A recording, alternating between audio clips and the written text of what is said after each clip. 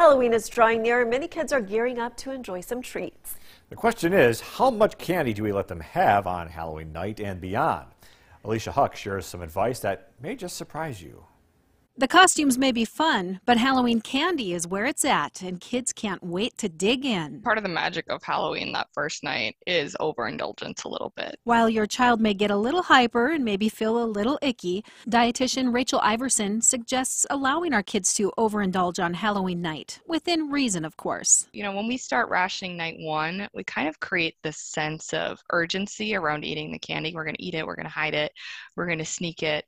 And if you're like, you have what you want tonight, and then, but remember, the more you save, the more you get to eat later too. We all overindulge from time to time, and Iverson says it's an important lesson for kids to learn on their own, teaching them to pay attention to their bodies and how they feel. When we label foods as junk or bad or, just things that have negative connotations, we're associating a sense of guilt with eating those. So when we say, this is a food that's good for my soul versus this is a food that's good for my body, or we can kind of, there's a time and a place for this. And after a night of indulging, put the candy in a bin and make it part of future snacks or meals. Iverson says while we don't want to refer to candy as junk or bad food, it's important to pair the tasty, sugary treats with something healthy. If I have candy and I pair it with a pack of almonds, or again, some peanut butter and an apple, I'm stabilizing the impact of my blood sugar. So instead of this high and this big dip,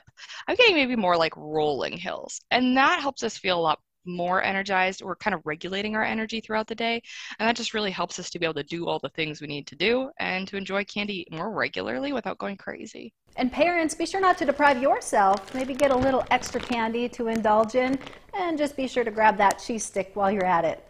Reporting for KX News in Bismarck, I'm Alicia Huck. And make sure you tune in tonight at 10 for some tips on how to spot signs of tampering in your kids' candy.